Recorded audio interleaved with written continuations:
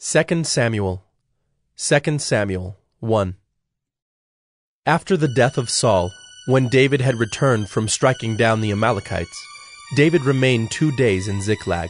And on the 3rd day, behold, a man came from Saul's camp, with his clothes torn and dirt on his head. And when he came to David, he fell to the ground and paid homage. David said to him, "Where do you come from?" And he said to him, "I have escaped from the camp of Israel." And David said to him, "How did it go? Tell me." And he answered, "The people fled from the battle, and also many of the people have fallen and are dead. And Saul and his son Jonathan are also dead." Then David said to the young man who told him, "How do you know that Saul and his son Jonathan are dead?" And the young man who told him said, "By chance I happened to be on Mount Gilboa, and there was Saul leaning on his spear. And behold, the chariots and the horsemen were close upon him. And when he looked behind him, he saw me, and called to me. And I answered, 'Here I am.' And he said to me, 'Who are you?' I answered him, 'I am an Amalekite.' And he said to me, 'Stand beside me, and kill me, for anguish has seized me, and yet my life still lingers.' So I stood beside him, and killed him, because I was sure that he could not live after he had fallen. And I took the crown that was on his head, and the armlet that was on his arm, and I have brought them here to my lord." Then David took hold of his clothes and tore them, and so did all the men who were with him. And they mourned and wept and fasted until evening for Saul and for Jonathan his son, and for the people of the Lord and for the house of Israel, because they had fallen by the sword. And David said to the young man who told him, "Where do you come from?" And he answered, "I am the son of a sojourner, an Amalekite." David said to him, "How is it you are not afraid to put out your hand to destroy the Lord's anointed?" Then David called one of the young men and said, "Go, execute him." And he struck him down so that he died. And David said to him, "Your blood be on your head, for your own mouth has testified against you, saying, 'I have killed the Lord's anointed.'" And David lamented with this lamentation over Saul and Jonathan his son. And he said it should be taught to the people of Judah. Behold, it is written in the book of Jasher. He said, "Your glory, O Israel, is slain on your high places. How the mighty have fallen! Tell it not in Gath, publish it not in the streets of Ashkelon, lest the daughters of the Philistines rejoice, lest the daughters of the uncircumcised exult. You mountains of Gilboa, let there be no dew or rain upon you, nor fields of offerings. For there the shield of the mighty was defiled, the shield of Saul, not anointed with oil. From the blood of the slain, from the fat of the mighty, the bow of Jonathan turned not back, and the sword of Saul returned not empty. Saul and Jonathan, beloved and lovely, in life and in death they were not divided. They were swifter than eagles, they were stronger than lions. You daughters of Israel, weep over Saul, who clothed you luxuriously in scarlet, who put ornaments of gold on your apparel. How the mighty have fallen in the midst of the battle! Jonathan lies slain on your high places. I am distressed for you, my brother Jonathan. Very pleasant have you been to me. Your love to me was extraordinary, surpassing the love of women. How the mighty have fallen, and the weapons of war perished." 2 Samuel 2. After this, David inquired of the Lord, "Shall I go up into any of the cities of Judah?" And the Lord said to him, "Go up."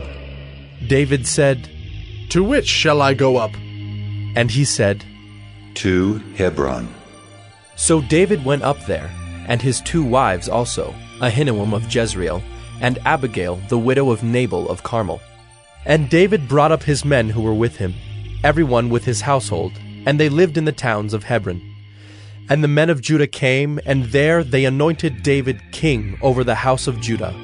When they told David, "It was the men of Jabesh Gilead who buried Saul," David sent messengers to the men of Jabesh Gilead, and said to them, May you be blessed by the Lord, because you showed this loyalty to Saul, your Lord, and buried him. Now may the Lord show steadfast love and faithfulness to you, and I will do good to you because you have done this thing. Now therefore let your hands be strong, and be valiant, for Saul your Lord is dead, and the house of Judah has anointed me king over them." But Abner, the son of Ner, commander of Saul's army, took Ishbosheth, the son of Saul, and brought him over to Mahanaim. And he made him king over Gilead and the Asherites, and Jezreel and Ephraim, and Benjamin and all Israel. Ishbosheth, Saul's son, was 40 years old when he began to reign over Israel, and he reigned 2 years. But the house of Judah followed David. And the time that David was king in Hebron over the house of Judah was 7 years and 6 months. Abner, the son of Ner, and the servants of Ishbosheth, the son of Saul, went out from Mahanaim to Gibeon. And Joab the son of Zeruiah and the servants of David went out and met them at the pool of Gibeon. And they sat down, the one on the one side of the pool, and the other on the other side of the pool. And Abner said to Joab, "Let the young men arise and compete before us." And Joab said, "Let them arise."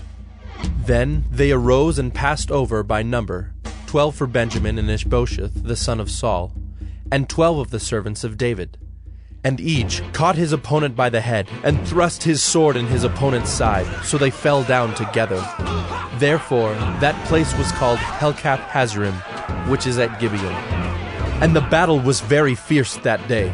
And Abner and the men of Israel were beaten before the servants of David.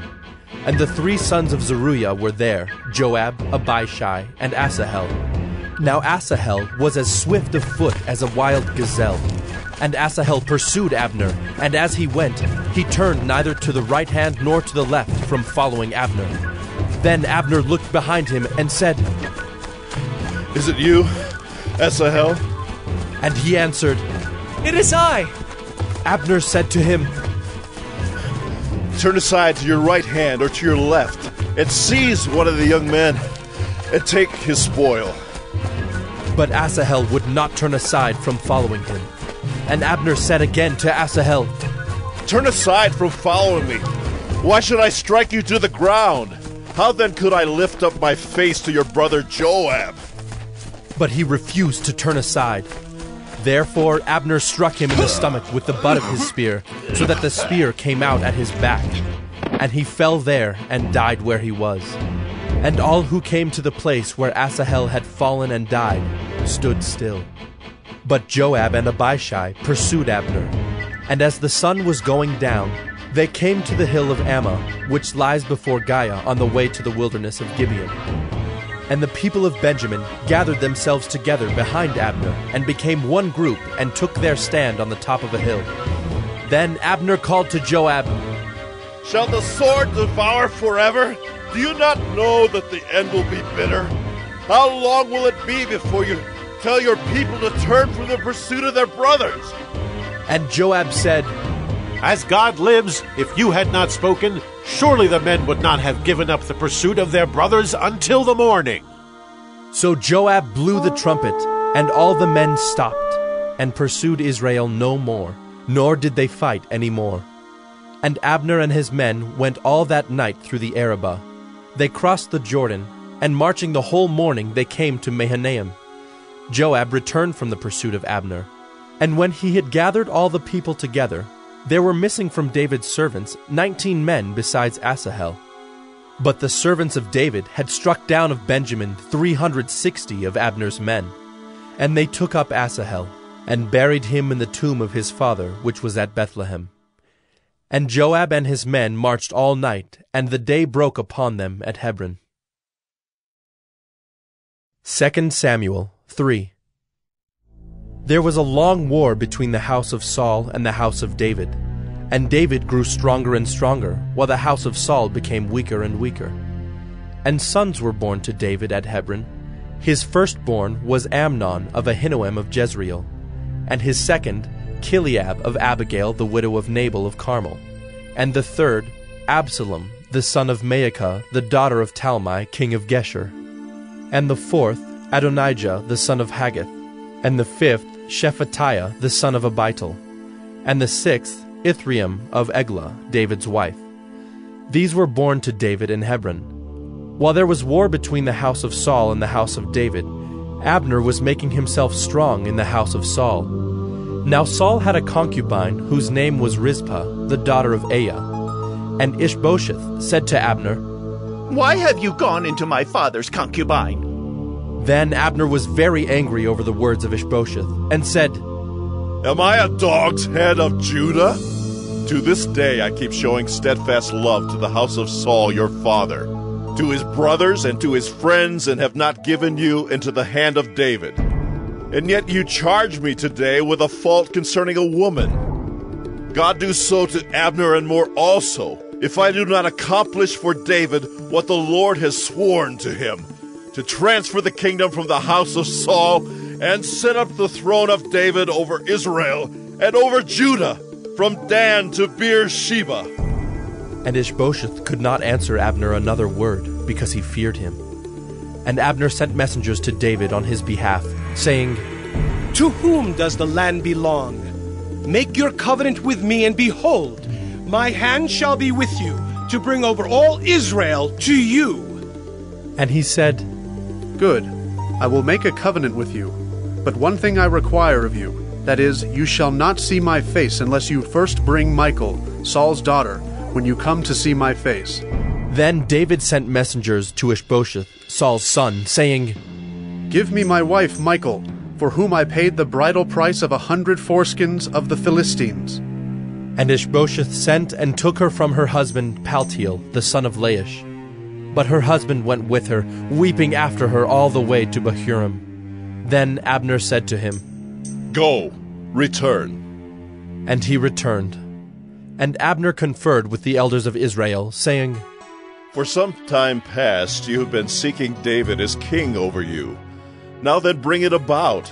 For the Lord has promised David, saying, By the hand of my servant David I will save my people Israel from the hand of the Philistines and from the hand of all their enemies. Abner also spoke to Benjamin. And then Abner went to tell David at Hebron all that Israel and the whole house of Benjamin thought good to do. When Abner came with 20 men to David at Hebron, David made a feast for Abner and the men who were with him.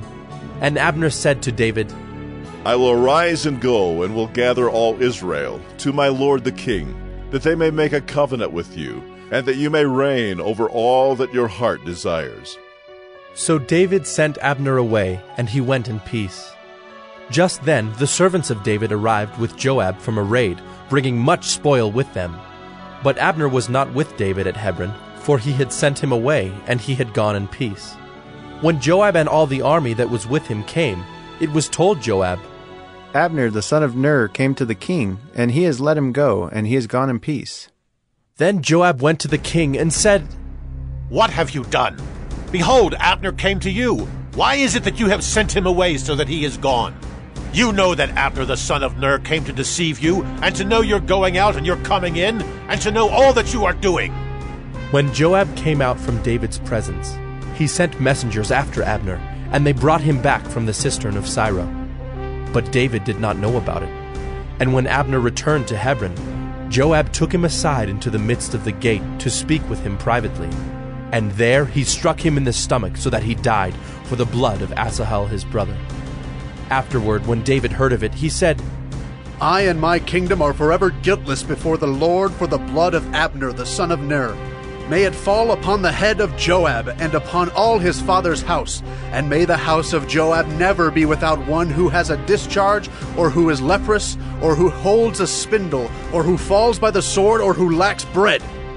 So Joab and Abishai his brother killed Abner because he had put their brother Asahel to death in the battle at Gibeon. Then David said to Joab and to all the people who were with him, Tear your clothes and put on sackcloth and mourn before Abner. And King David followed the bier. They buried Abner at Hebron, and the king lifted up his voice and wept at the grave of Abner, and all the people wept. And the king lamented for Abner, saying, Should Abner die as a fool dies? Your hands were not bound, your feet were not fettered. As one falls before the wicked, you have fallen. And all the people wept again over him. Then all the people came to persuade David to eat bread while it was yet day. But David swore, saying, God do so to me and more also, if I taste bread or anything else till the sun goes down.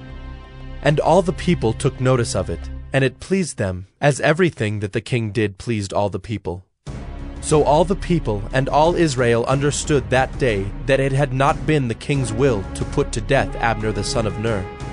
And the king said to his servants, Do you not know that a prince and a great man has fallen this day in Israel? And I was gentle today, though anointed king.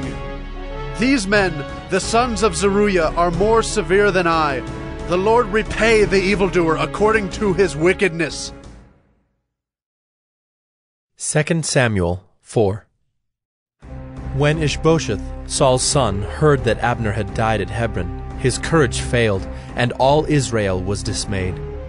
Now Saul's son had 2 men who were captains of raiding bands. The name of the one was Baanah, and the name of the other Rechab, sons of Rimmon, a man of Benjamin from Beeroth, for Beeroth also is counted part of Benjamin. The Beerothites fled to Gittaim and have been sojourners there to this day. Jonathan the son of Saul had a son who was crippled in his feet. He was 5 years old when the news about Saul and Jonathan came from Jezreel, and his nurse took him up and fled. And as she fled in her haste, he fell and became lame, and his name was Mephibosheth. Now the sons of Rimmon the Beerothite, Rechab and Baanah, set out, and about the heat of the day they came to the house of Ishbosheth, as he was taking his noonday rest. And they came into the midst of the house as if to get wheat, and they stabbed him in the stomach. Then Rechab and Baanah his brother escaped. When they came into the house, as he lay on his bed in his bedroom, they struck him and put him to death and beheaded him. They took his head and went by the way of the Arabah all night, and brought the head of Ishbosheth to David at Hebron. And they said to the king, Here is the head of Ishbosheth, the son of Saul, your enemy, who sought your life. The Lord has avenged my lord the king this day on Saul and on his offspring.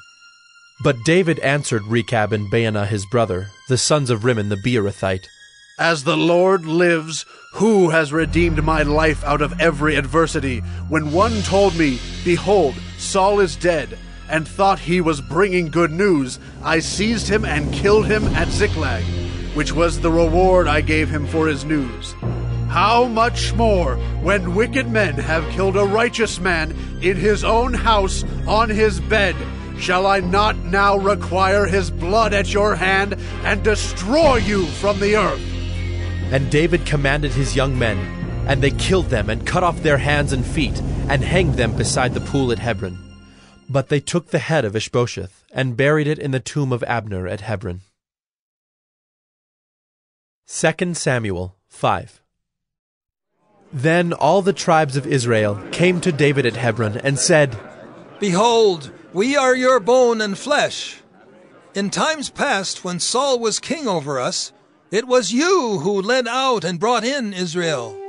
And the Lord said to you, You shall be shepherd of my people Israel, and you shall be prince over Israel.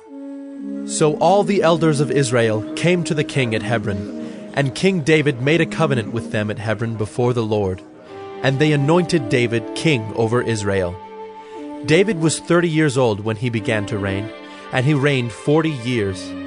At Hebron he reigned over Judah 7 years and 6 months, and at Jerusalem he reigned over all Israel and Judah 33 years. And the king and his men went to Jerusalem against the Jebusites, the inhabitants of the land, who said to David, You will not come in here, but the blind and the lame will ward you off.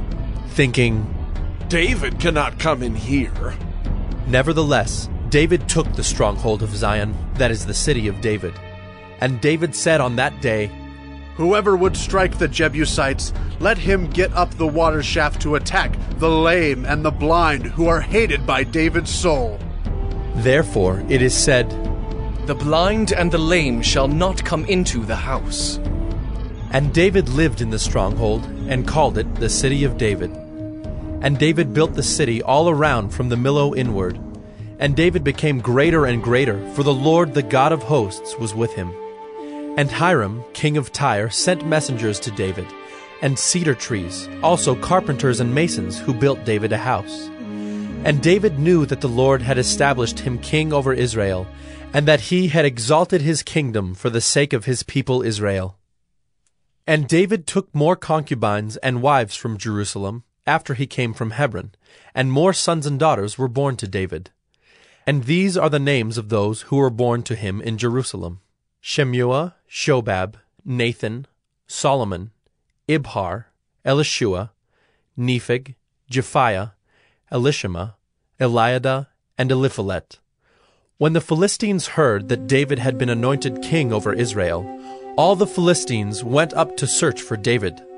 But David heard of it and went down to the stronghold. Now the Philistines had come and spread out in the valley of Rephaim. And David inquired of the Lord, "Shall I go up against the Philistines? Will you give them into my hand?"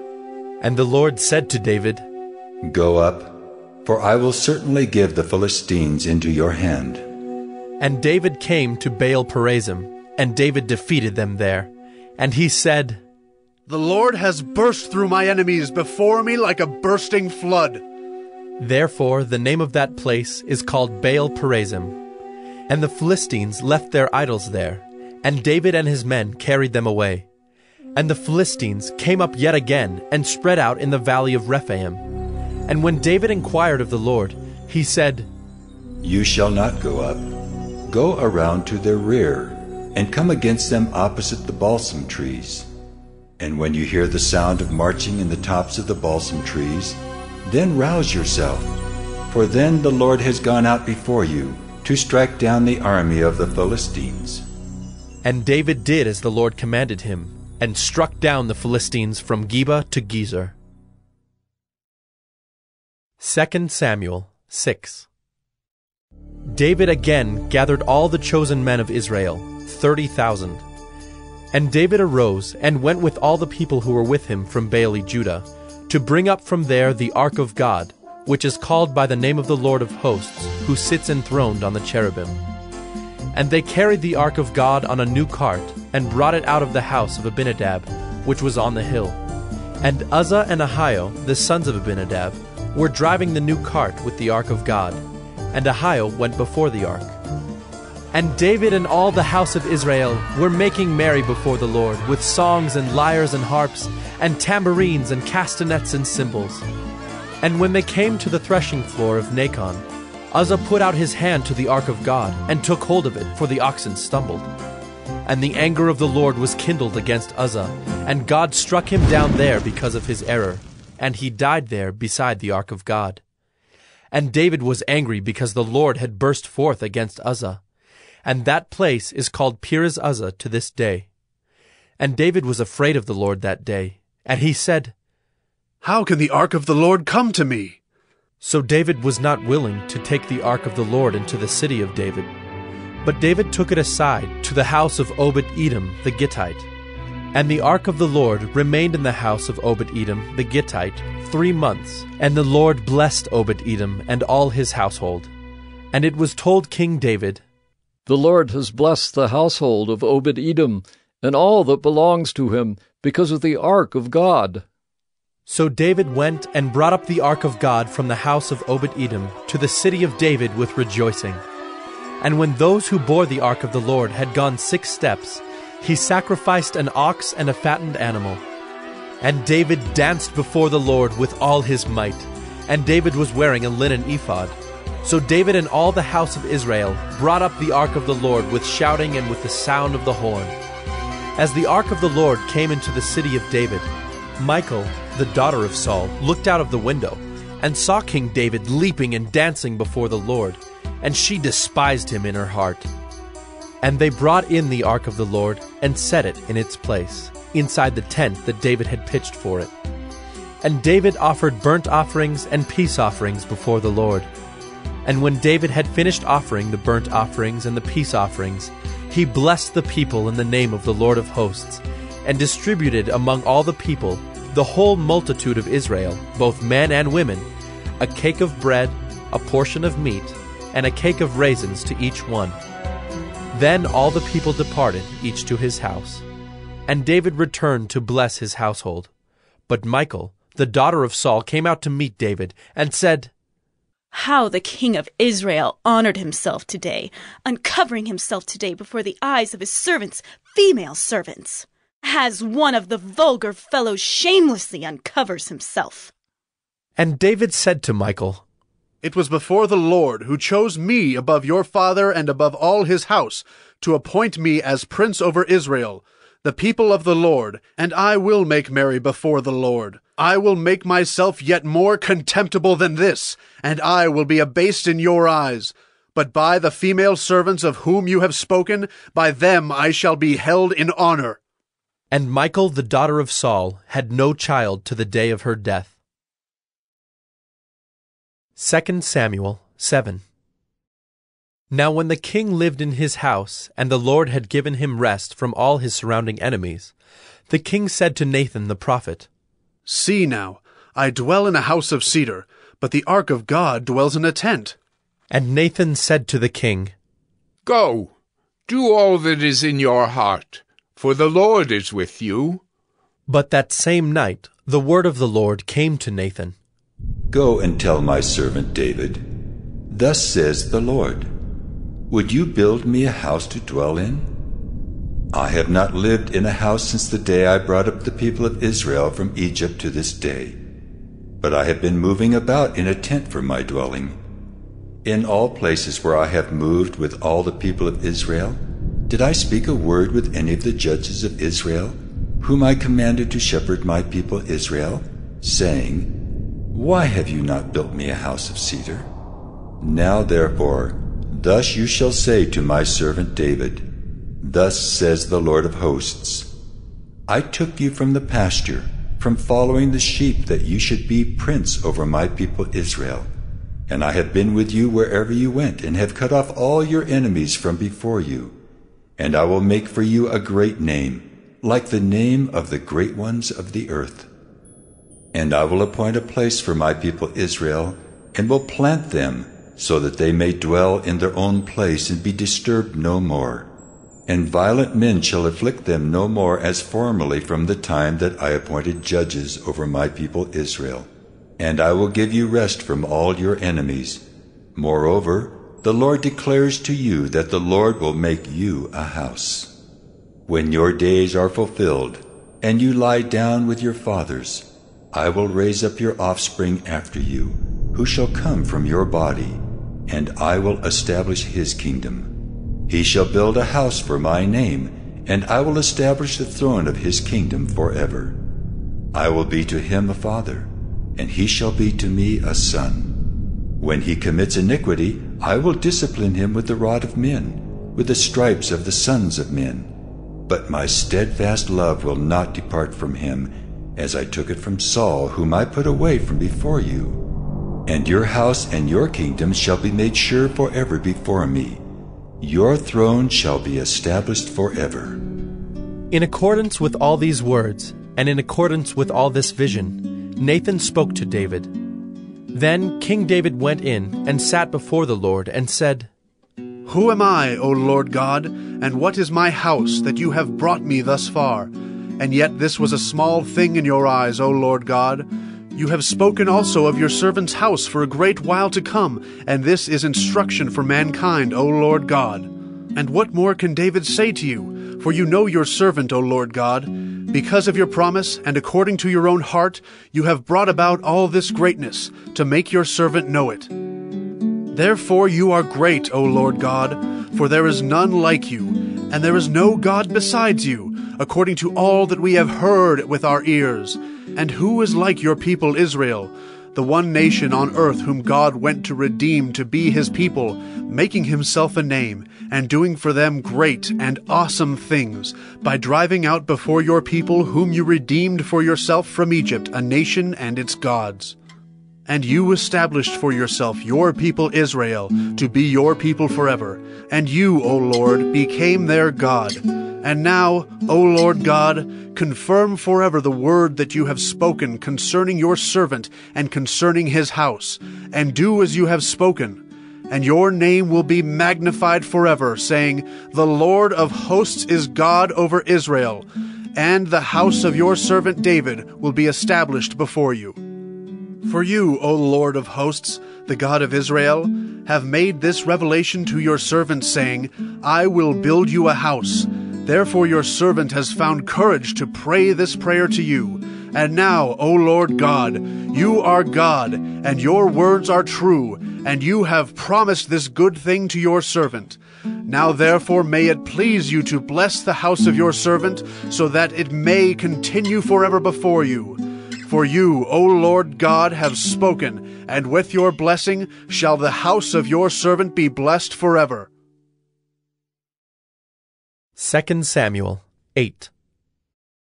After this, David defeated the Philistines and subdued them. And David took Metheg-Ammah out of the hand of the Philistines. And he defeated Moab, and he measured them with a line, making them lie down on the ground. 2 lines he measured to be put to death, and 1 full line to be spared. And the Moabites became servants to David and brought tribute. David also defeated Hadad-Ezer, the son of Rehob, king of Zobah, as he went to restore his power at the river Euphrates. And David took from him 1,700 horsemen and 20,000 foot soldiers. And David hamstrung all the chariot horses, but left enough for 100 chariots. And when the Syrians of Damascus came to help Hadad-Ezer, king of Zobah, David struck down 22,000 men of the Syrians. Then David put garrisons in Aram of Damascus, and the Syrians became servants to David and brought tribute. And the Lord gave victory to David wherever he went. And David took the shields of gold that were carried by the servants of Hadad-Ezer, and brought them to Jerusalem. And from Betah and from Berothai, cities of Hadad-Ezer, King David took very much bronze. When Toi, king of Hamath, heard that David had defeated the whole army of Hadad-Ezer, Toi sent his son Joram to King David to ask about his health and to bless him, because he had fought against Hadad-Ezer and defeated him. For Hadad-Ezer had often been at war with Toi. And Joram brought with him articles of silver, of gold, and of bronze. These also King David dedicated to the Lord, together with the silver and gold that he dedicated from all the nations he subdued, from Edom, Moab, the Ammonites, the Philistines, Amalek, and from the spoil of Hadad-Ezer, the son of Rehob, king of Zobah. And David made a name for himself when he returned from striking down 18,000 Edomites in the valley of Salt. Then he put garrisons in Edom. Throughout all Edom he put garrisons, and all the Edomites became David's servants. And the Lord gave victory to David wherever he went. So David reigned over all Israel, and David administered justice and equity to all his people. Joab, the son of Zeruiah, was over the army, and Jehoshaphat, the son of Ahilud, was recorder. And Zadok, the son of Ahitub, and Ahimelech, the son of Abiathar, were priests. And Seraiah was secretary. And Benaiah, the son of Jehoiada, was over the Kerethites and the Pelethites. And David's sons were priests. 2 Samuel 9. And David said, Is there still anyone left of the house of Saul, that I may show him kindness for Jonathan's sake? Now there was a servant of the house of Saul, whose name was Ziba, and they called him to David. And the king said to him, Are you Ziba? And he said, I am your servant. And the king said, Is there not still someone of the house of Saul, that I may show the kindness of God to him? Ziba said to the king, There is still a son of Jonathan. He is crippled in his feet. The king said to him, Where is he? And Ziba said to the king, He is in the house of Machir, the son of Ammiel, at Lo-debar. Then King David sent and brought him from the house of Machir, the son of Ammiel, at Lo-debar. And Mephibosheth, the son of Jonathan, son of Saul, came to David and fell on his face and paid homage. And David said, Mephibosheth. And he answered, Behold, I am your servant. And David said to him, Do not fear, for I will show you kindness for the sake of your father Jonathan, and I will restore to you all the land of Saul your father, and you shall eat at my table always. And he paid homage and said, What is your servant, that you should show regard for a dead dog such as I? Then the king called Ziba, Saul's servant, and said to him, All that belonged to Saul and to all his house I have given to your master's grandson. And you and your sons and your servants shall till the land for him and shall bring in the produce, that your master's grandson may have bread to eat. But Mephibosheth, your master's grandson, shall always eat at my table. Now Ziba had 15 sons and 20 servants. Then Ziba said to the king, According to all that my lord the king commands his servant, so will your servant do. So Mephibosheth ate at David's table like one of the king's sons. And Mephibosheth had a young son whose name was Micah. And all who lived in Ziba's house became Mephibosheth's servants. So Mephibosheth lived in Jerusalem, for he ate always at the king's table. Now he was lame in both his feet. 2 Samuel 10. After this, the king of the Ammonites died, and Hanun his son reigned in his place. And David said, I will deal loyally with Hanun the son of Nahash, as his father dealt loyally with me. So David sent by his servants to console him concerning his father. And David's servants came into the land of the Ammonites. But the princes of the Ammonites said to Hanun their lord, Do you think because David has sent comforters to you that he is honoring your father? Has not David sent his servants to you to search the city and to spy it out and to overthrow it? So Hanun took David's servants and shaved off half the beard of each and cut off their garments in the middle at their hips and sent them away. When it was told David, he sent to meet them, for the men were greatly ashamed. And the king said, Remain at Jericho until your beards have grown, and then return. When the Ammonites saw that they had become a stench to David, the Ammonites sent and hired the Syrians of Beth-rehob, and the Syrians of Zobah, 20,000 foot soldiers, and the king of Maacah with 1,000 men, and the men of Tob, 12,000 men. And when David heard of it, he sent Joab and all the host of the mighty men. And the Ammonites came out and drew up in battle array at the entrance of the gate. And the Syrians of Zobah and of Rehob, and the men of Tob and Maacah were by themselves in the open country. When Joab saw that the battle was set against him, both in front and in the rear, he chose some of the best men of Israel and arrayed them against the Syrians. The rest of his men he put in the charge of Abishai his brother, and he arrayed them against the Ammonites. And he said, If the Syrians are too strong for me, then you shall help me. But if the Ammonites are too strong for you, then I will come and help you. Be of good courage, and let us be courageous for our people, and for the cities of our God, and may the Lord do what seems good to him. So Joab and the people who were with him drew near to battle against the Syrians, and they fled before him. And when the Ammonites saw that the Syrians fled, they likewise fled before Abishai and entered the city. Then Joab returned from fighting against the Ammonites and came to Jerusalem. But when the Syrians saw that they had been defeated by Israel, they gathered themselves together. And Hadad-ezer sent and brought out the Syrians who were beyond the Euphrates. They came to Helam with Shobach, the commander of the army of Hadad-ezer, at their head. And when it was told David, he gathered all Israel together and crossed the Jordan and came to Helam. The Syrians arrayed themselves against David and fought with him. And the Syrians fled before Israel, and David killed of the Syrians the men of 700 chariots and 40,000 horsemen, and wounded Shobach the commander of their army, so that he died there. And when all the kings who were servants of Hadad-ezer saw that they had been defeated by Israel, they made peace with Israel and became subject to them.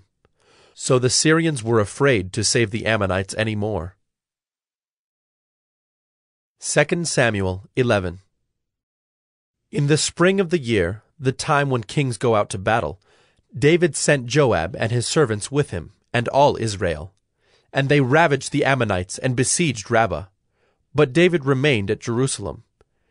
It happened late one afternoon, when David arose from his couch and was walking on the roof of the king's house, that he saw from the roof a woman bathing, and the woman was very beautiful. And David sent and inquired about the woman. And one said, Is not this Bathsheba, the daughter of Eliam, the wife of Uriah the Hittite? So David sent messengers and took her, and she came to him, and he lay with her. Now she had been purifying herself from her uncleanness. Then she returned to her house. And the woman conceived, and she sent and told David, I am pregnant. So David sent word to Joab, Send me Uriah the Hittite. And Joab sent Uriah to David. When Uriah came to him, David asked how Joab was doing, and how the people were doing, and how the war was going. Then David said to Uriah, Go down to your house and wash your feet. And Uriah went out of the king's house, and there followed him a present from the king. But Uriah slept at the door of the king's house with all the servants of his lord, and did not go down to his house. When they told David, Uriah did not go down to his house, David said to Uriah, Have you not come from a journey? Why did you not go down to your house? Uriah said to David, The ark and Israel and Judah dwell in booths, and my lord Joab and the servants of my lord are camping in the open field. Shall I then go to my house, to eat and to drink, and to lie with my wife? As you live, and as your soul lives, I will not do this thing. Then David said to Uriah, Remain here today also, and tomorrow I will send you back. So Uriah remained in Jerusalem that day and the next. And David invited him, and he ate in his presence and drank, so that he made him drunk. And in the evening he went out to lie on his couch with the servants of his lord, but he did not go down to his house. In the morning David wrote a letter to Joab, and sent it by the hand of Uriah. In the letter he wrote, Set Uriah in the forefront of the hardest fighting, and then draw back from him, that he may be struck down and die. And as Joab was besieging the city, he assigned Uriah to the place where he knew there were valiant men. And the men of the city came out and fought with Joab, and some of the servants of David among the people fell. Uriah the Hittite also died. Then Joab sent and told David all the news about the fighting.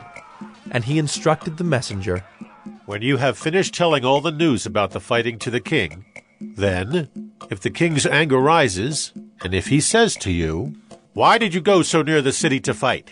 Did you not know that they would shoot from the wall? Who killed Abimelech, the son of Jerubasheth? Did not a woman cast an upper millstone on him from the wall, so that he died at Thebez? Why did you go so near the wall? Then you shall say, Your servant Uriah the Hittite is dead also. So the messenger went and came and told David all that Joab had sent him to tell.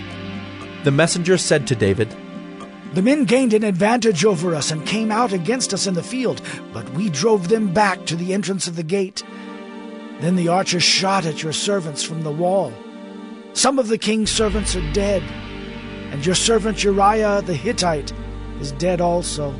David said to the messenger, Thus shall you say to Joab, Do not let this matter trouble you, for the sword devours now one and now another. Strengthen your attack against the city and overthrow it, and encourage him. When the wife of Uriah heard that Uriah her husband was dead, she lamented over her husband. And when the mourning was over, David sent and brought her to his house, and she became his wife, and bore him a son. But the thing that David had done displeased the Lord. 2 Samuel 12. And the Lord sent Nathan to David. He came to him and said to him, There were 2 men in a certain city, the one rich and the other poor. The rich man had very many flocks and herds, but the poor man had nothing but one little ewe lamb, which he had bought. And he brought it up, and it grew up with him and with his children. It used to eat of his morsel and drink from his cup and lie in his arms, and it was like a daughter to him. Now there came a traveler to the rich man, and he was unwilling to take one of his own flock or herd to prepare for the guest who had come to him. But he took the poor man's lamb and prepared it for the man who had come to him. Then David's anger was greatly kindled against the man, and he said to Nathan, As the Lord lives, the man who has done this deserves to die, and he shall restore the lamb fourfold because he did this thing, and because he had no pity. Nathan said to David, You are the man. Thus says the Lord, the God of Israel, I anointed you king over Israel, and I delivered you out of the hand of Saul. And I gave you your master's house and your master's wives into your arms, and gave you the house of Israel and of Judah. And if this were too little, I would add to you as much more. Why have you despised the word of the Lord, to do what is evil in his sight? You have struck down Uriah the Hittite with the sword, and have taken his wife to be your wife, and have killed him with the sword of the Ammonites. Now, therefore, the sword shall never depart from your house, because you have despised me, and have taken the wife of Uriah the Hittite to be your wife.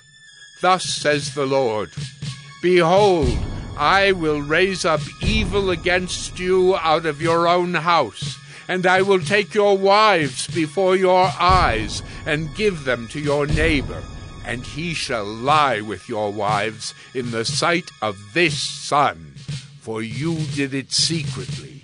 But I will do this thing before all Israel and before the sun. David said to Nathan, I have sinned against the Lord. And Nathan said to David, The Lord also has put away your sin. You shall not die. Nevertheless, because by this deed you have utterly scorned the Lord, the child who is born to you shall die. Then Nathan went to his house. And the Lord afflicted the child that Uriah's wife bore to David, and he became sick. David therefore sought God on behalf of the child. And David fasted and went in and lay all night on the ground. And the elders of his house stood beside him to raise him from the ground, but he would not, nor did he eat food with them. On the 7th day the child died. And the servants of David were afraid to tell him that the child was dead, for they said, Behold, while the child was yet alive, we spoke to him, and he did not listen to us.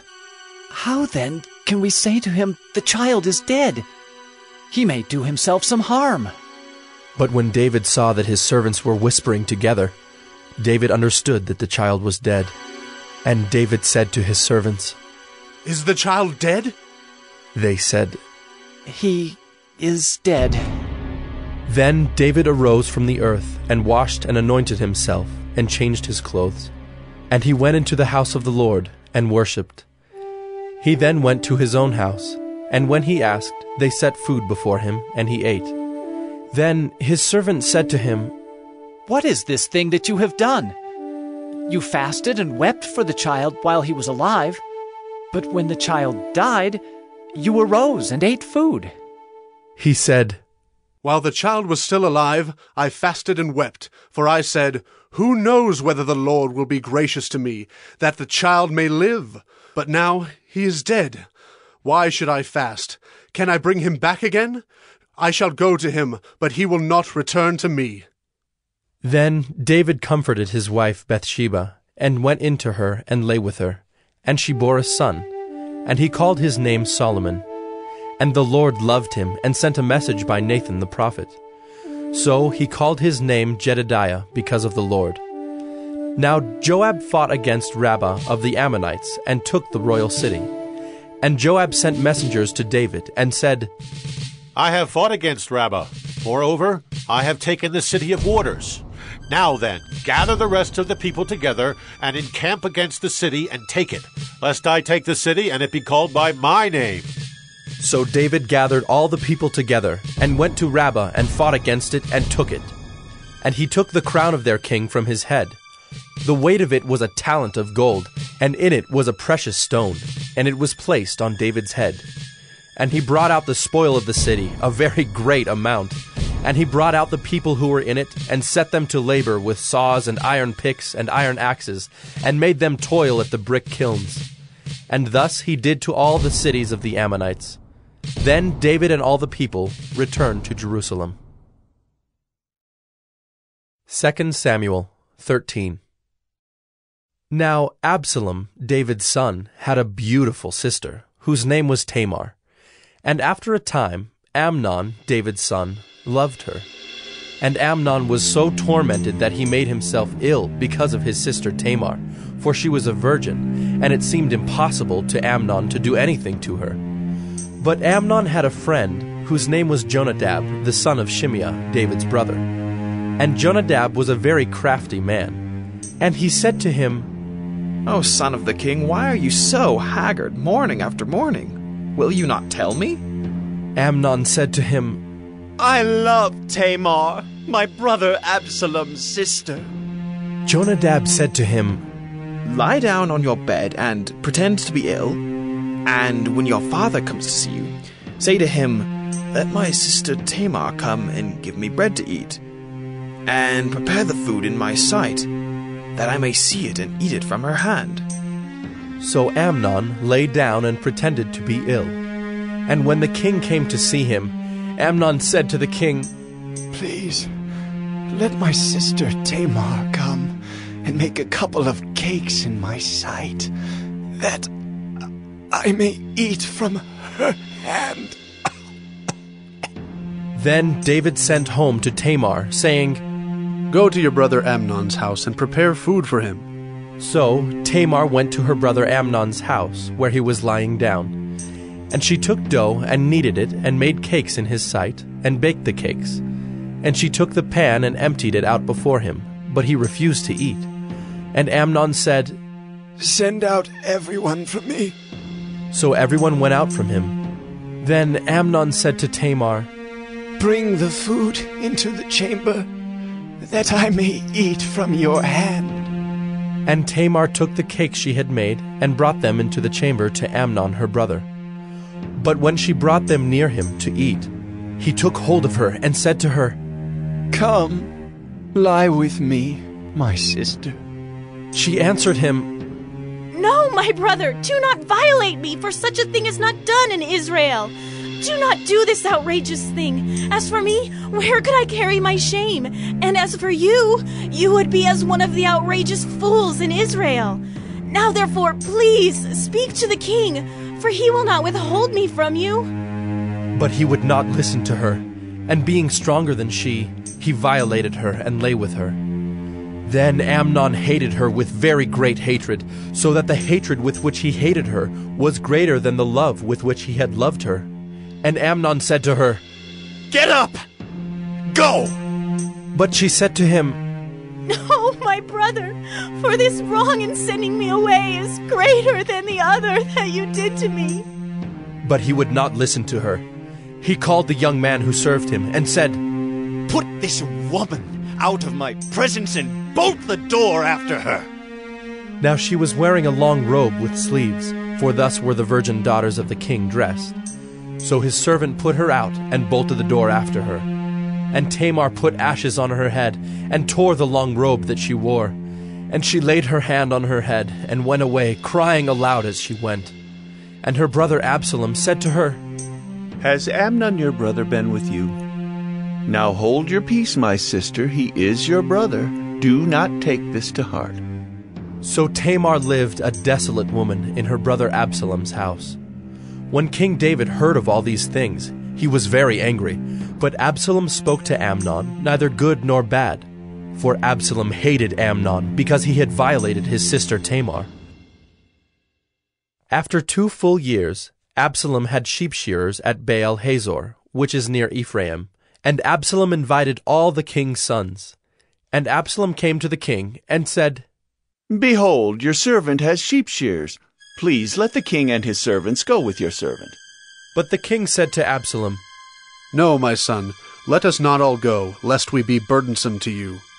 He pressed him, but he would not go, but gave him his blessing. Then Absalom said, "If not, please let my brother Amnon go with us." And the king said to him, Why should he go with you? But Absalom pressed him until he let Amnon and all the king's sons go with him. Then Absalom commanded his servants, Mark when Amnon's heart is merry with wine, and when I say to you, strike Amnon, then kill him. Do not fear, have I not commanded you? Be courageous and be valiant. So the servants of Absalom did to Amnon as Absalom had commanded. Then all the king's sons arose, and each mounted his mule and fled. While they were on the way, news came to David. Absalom has struck down all the king's sons, and not one of them is left. Then the king arose and tore his garments and lay on the earth. And all his servants who were standing by tore their garments. But Jonadab, the son of Shimeah, David's brother, said, Let not my lord suppose that they have killed all the young men, the king's sons, for Amnon alone is dead. For by the command of Absalom, this has been determined from the day he violated his sister Tamar. Now, therefore, let not my lord the king so take it to heart as to suppose that all the king's sons are dead, for Amnon alone is dead. But Absalom fled, and the young man who kept the watch lifted up his eyes and looked, and behold, many people were coming from the road behind him by the side of the mountain. And Jonadab said to the king, Behold, the king's sons have come. As your servant said, so it has come about. And as soon as he had finished speaking, behold, the king's sons came and lifted up their voice and wept. And the king also, and all his servants wept very bitterly. But Absalom fled, and went to Talmai, the son of Ammihud, king of Geshur. And David mourned for his son day after day. So Absalom fled, and went to Geshur, and was there 3 years. And the spirit of the king longed to go out to Absalom, because he was comforted about Amnon, since he was dead. 2 Samuel 14. Now Joab, the son of Zeruiah, knew that the king's heart went out to Absalom. And Joab sent to Tekoa, and brought from there a wise woman, and said to her, Pretend to be a mourner, and put on mourning garments. Do not anoint yourself with oil, but behave like a woman who has been mourning many days for the dead. Go to the king, and speak thus to him. So Joab put the words in her mouth. When the woman of Tekoa came to the king, she fell on her face to the ground, and paid homage, and said, Save me, O king! And the king said to her, What is your trouble? She answered, Alas, I am a widow. My husband is dead. And your servant had 2 sons, and they quarreled with one another in the field. There was no one to separate them. And one struck the other and killed him. And now the whole clan has risen against your servant, and they say, Give up the man who struck his brother, that we may put him to death for the life of his brother whom he killed. And so they would destroy the heir also. Thus they would quench my coal that is left, and leave to my husband neither name nor remnant on the face of the earth. Then the king said to the woman, Go to your house, and I will give orders concerning you. And the woman of Tekoa said to the king, On me be the guilt, my lord the king, and on my father's house. Let the king and his throne be guiltless. The king said, If anyone says anything to you, bring him to me, and he shall never touch you again. Then she said, Please let the king invoke the Lord your God. Let the avenger of blood kill no more, and my son be not destroyed. He said, As the Lord lives, not one hair of your son shall fall to the ground. Then the woman said, Please let your servant speak a word to my lord the king. He said, Speak. And the woman said, Why then have you planned such a thing against the people of God? For in giving this decision the king convicts himself, inasmuch as the king does not bring his banished one home again. We must all die. We are like water spilled on the ground, which cannot be gathered up again. But God will not take away life, and he devises means so that the banished one will not remain an outcast. Now I have come to say this to my lord the king, because the people have made me afraid. And your servant thought, I will speak to the king. It may be that the king will perform the request of his servant. For the king will hear and deliver his servant from the hand of the man who would destroy me, and my son together from the heritage of God. And your servant thought, the word of my lord the king will set me at rest. For my lord the king is like the angel of God to discern good and evil. The Lord your God be with you. Then the king answered the woman, Do not hide from me anything I ask you. And the woman said, Let my lord the king speak. The king said, Is the hand of Joab with you in all this? The woman answered and said, As surely as you live, my lord the king, one cannot turn to the right hand or to the left from anything that my lord the king has said. It was your servant Joab who commanded me. It was he who put all these words in the mouth of your servant. In order to change the course of things, your servant Joab did this. But my lord has wisdom like the wisdom of the angel of God, to know all things that are on the earth. Then the king said to Joab, Behold now, I grant this. Go, bring back the young man Absalom. And Joab fell on his face to the ground, and paid homage, and blessed the king. And Joab said, Today your servant knows that I have found favor in your sight, my lord the king, in that the king has granted the request of his servant. So Joab arose and went to Geshur and brought Absalom to Jerusalem. And the king said, Let him dwell apart in his own house. He is not to come into my presence. So Absalom lived apart in his own house, and did not come into the king's presence. Now in all Israel there was no one so much to be praised for his handsome appearance as Absalom. From the sole of his foot to the crown of his head there was no blemish in him. And when he cut the hair of his head, for at the end of every year he used to cut it, when it was heavy on him he cut it, he weighed the hair of his head, 200 shekels by the king's weight. There were born to Absalom 3 sons, and 1 daughter, whose name was Tamar. She was a beautiful woman. So Absalom lived 2 full years in Jerusalem without coming into the king's presence. Then Absalom sent for Joab to send him to the king, but Joab would not come to him. And he sent a second time, but Joab would not come.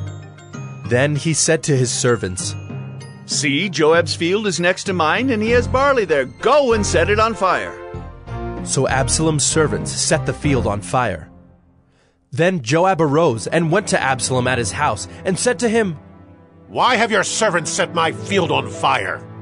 Absalom answered Joab, Behold, I send word to you. Come here that I may send you to the king to ask, Why have I come from Geshur? It would be better for me to be there still. Now therefore let me go into the presence of the king, and if there is guilt in me, let him put me to death. Then Joab went to the king and told him, and he summoned Absalom. So he came to the king, and bowed himself on his face to the ground before the king, and the king kissed Absalom. 2 Samuel 15. After this, Absalom got himself a chariot and horses, and 50 men to run before him. And Absalom used to rise early and stand beside the way of the gate. And when any man had a dispute to come before the king for judgment, Absalom would call to him and say, From what city are you? And when he said, Your servant is of such and such a tribe in Israel, Absalom would say to him, See, your claims are good and right, but there is no man designated by the king to hear you. Then Absalom would say, Oh, that I were judge in the land. Then every man with a dispute or cause might come to me, and I would give him justice. And whenever a man came near to pay homage to him, he would put out his hand and take hold of him and kiss him. Thus Absalom did to all of Israel who came to the king for judgment. So Absalom stole the hearts of the men of Israel.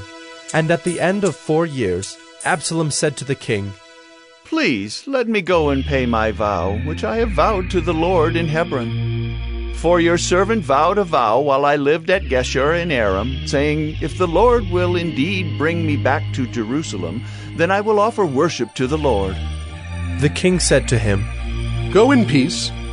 So he arose and went to Hebron. But Absalom sent secret messengers throughout all the tribes of Israel, saying, As soon as you hear the sound of the trumpet, then say, Absalom is king at Hebron. With Absalom went 200 men from Jerusalem who were invited guests, and they went in their innocence and knew nothing. And while Absalom was offering the sacrifices, he sent for Ahithophel, the Gilonite, David's counselor, from his city Gilo. And the conspiracy grew strong, and the people with Absalom kept increasing. And a messenger came to David, saying, The hearts of the men of Israel have gone after Absalom. Then David said to all his servants who were with him at Jerusalem, Arise, and let us flee, or else there will be no escape for us from Absalom. Go quickly, lest he overtake us quickly and bring down ruin on us and strike the city with the edge of the sword. And the king's servant said to the king, Behold, your servants are ready to do whatever my lord the king decides. So the king went out and all his household after him. And the king left 10 concubines to keep the house. And the king went out and all the people after him, and they halted at the last house. And all his servants passed by him, and all the Kerethites, and all the Pelethites, and all the 600 Gittites who had followed him from Gath, passed on before the king. Then the king said to Ittai the Gittite, Why do you also go with us? Go back and stay with the king, for you are a foreigner, and also an exile from your home. You came only yesterday, and shall I today make you wander about with us? Since I go, I know not where. Go back and take your brothers with you, and may the Lord show steadfast love and faithfulness to you. But Ittai answered the king, As the Lord lives, and as my lord the king lives, wherever my lord the king shall be, whether for death or for life, there also will your servant be. And David said to Ittai, Go then, pass on. So Ittai the Gittite passed on with all his men and all the little ones who were with him. And all the land wept aloud as all the people passed by. And the king crossed the brook Kidron, and all the people passed on toward the wilderness. And Abiathar came up, and behold, Zadok came also with all the Levites, bearing the ark of the covenant of God. And they set down the ark of God until the people had all passed out of the city. Then the king said to Zadok, Carry the ark of God back into the city. If I find favor in the eyes of the Lord, he will bring me back and let me see both it and his dwelling place.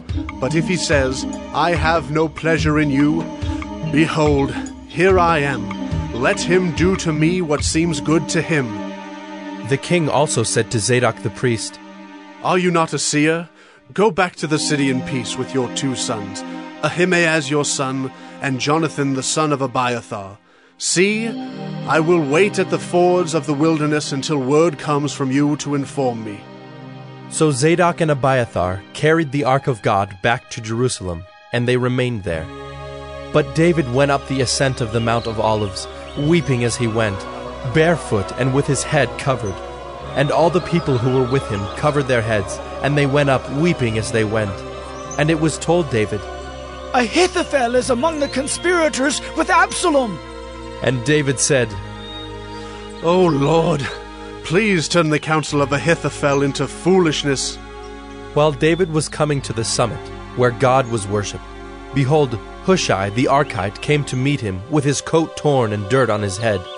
David said to him, If you go on with me, you will be a burden to me.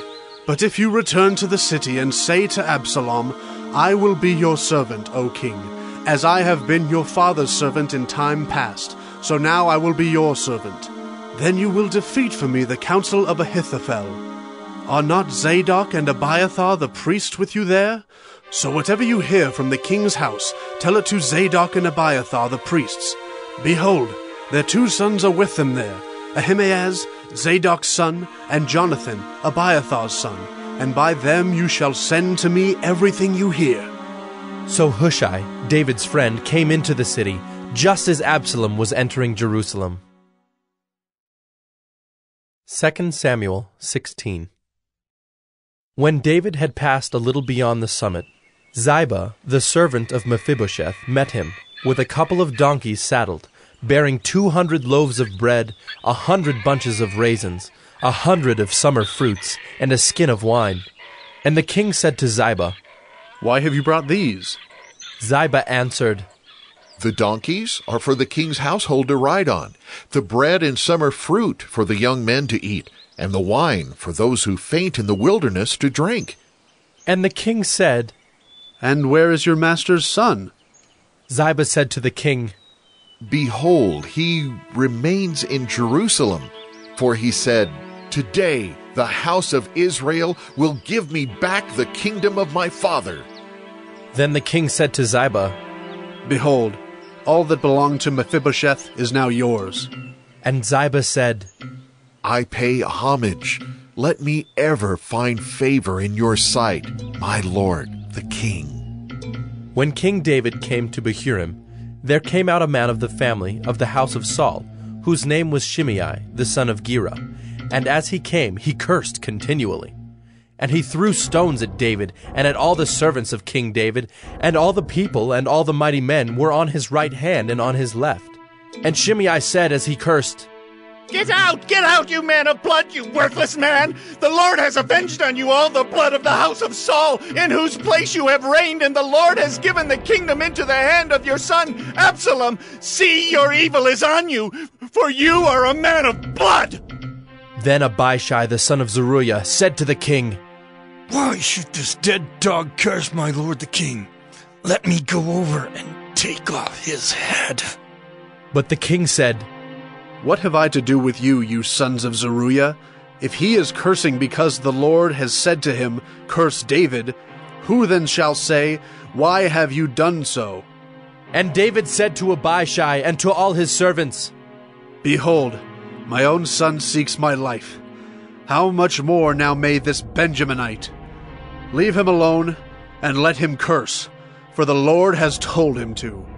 It may be that the Lord will look on the wrong done to me, and that the Lord will repay me with good for his cursing today." So David and his men went on the road, while Shimei went along on the hillside opposite him, and cursed as he went, and threw stones at him and flung dust. And the king and all the people who were with him arrived weary at the Jordan, and there he refreshed himself. Now Absalom and all the people, the men of Israel, came to Jerusalem, and Ahithophel with him. And when Hushai the Archite, David's friend, came to Absalom, Hushai said to Absalom, "Long live the king! Long live the king!" And Absalom said to Hushai, "Is this your loyalty to your friend? Why did you not go with your friend?" And Hushai said to Absalom, "No, for whom the Lord and this people and all the men of Israel have chosen, his I will be, and with him I will remain. And again, whom should I serve? Should it not be his son? As I have served your father, so I will serve you." Then Absalom said to Ahithophel, "Give your counsel, what shall we do?" Ahithophel said to Absalom, "Go into your father's concubines, whom he has left to keep the house, and all Israel will hear that you have made yourself a stench to your father, and the hands of all who are with you will be strengthened." So they pitched a tent for Absalom on the roof, and Absalom went into his father's concubines in the sight of all Israel. Now in those days the counsel that Ahithophel gave was as if one consulted the word of God. So was all the counsel of Ahithophel esteemed both by David and by Absalom. 2 Samuel 17. Moreover, Ahithophel said to Absalom, "Let me choose 12,000 men, and I will arise and pursue David tonight. I will come upon him while he is weary and discouraged, and throw him into a panic. And all the people who are with him will flee. I will strike down only the king, and I will bring all the people back to you as a bride comes home to her husband. You seek the life of only one man, and all the people will be at peace."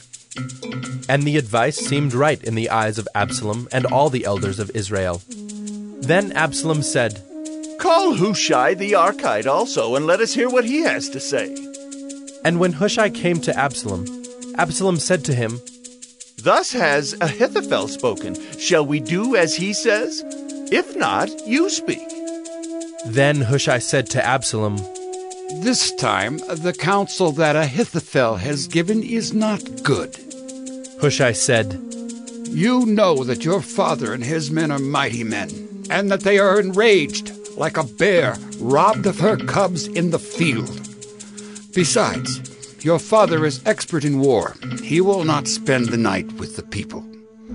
Behold, even now he has hidden himself in one of the pits or in some other place.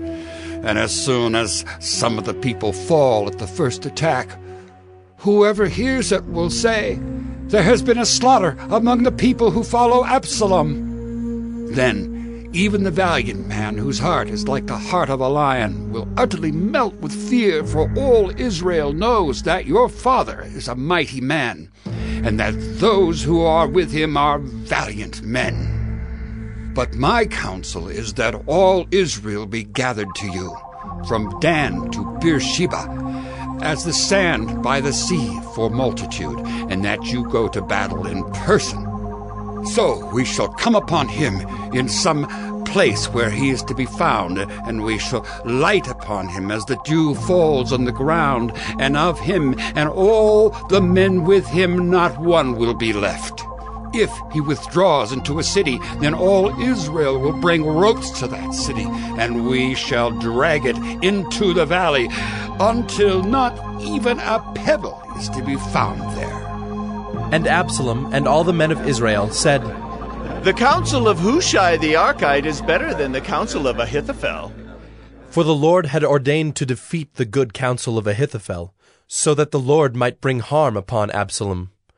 Then Hushai said to Zadok and Abiathar the priests, "Thus and so did Ahithophel counsel Absalom and the elders of Israel, and thus and so have I counseled.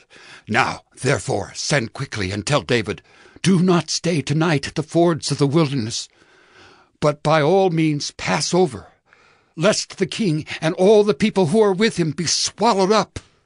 Now Jonathan and Ahimaaz were waiting at Enrogel.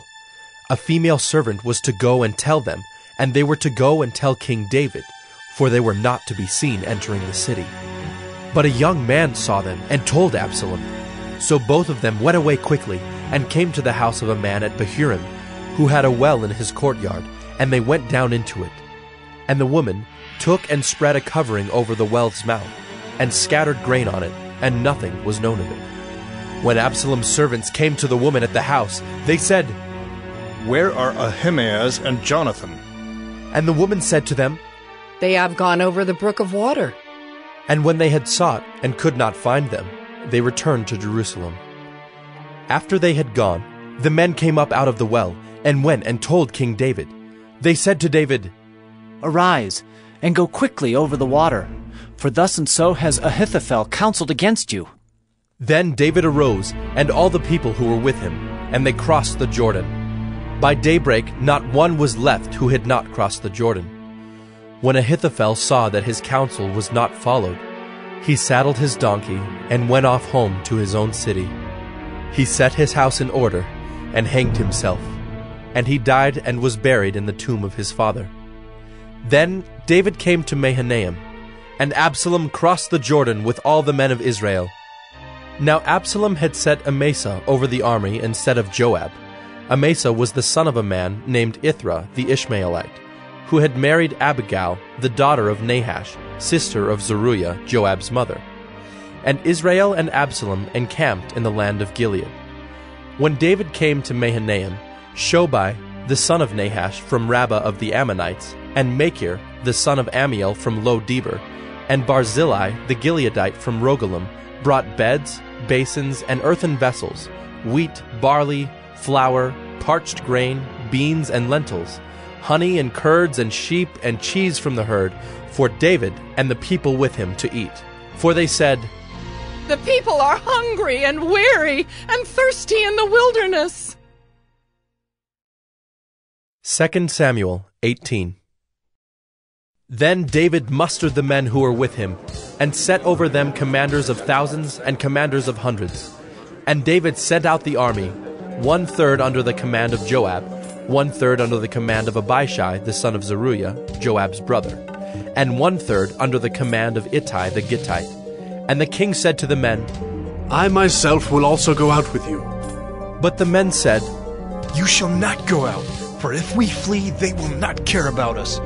If half of us die, they will not care about us. But you are worth 10,000 of us.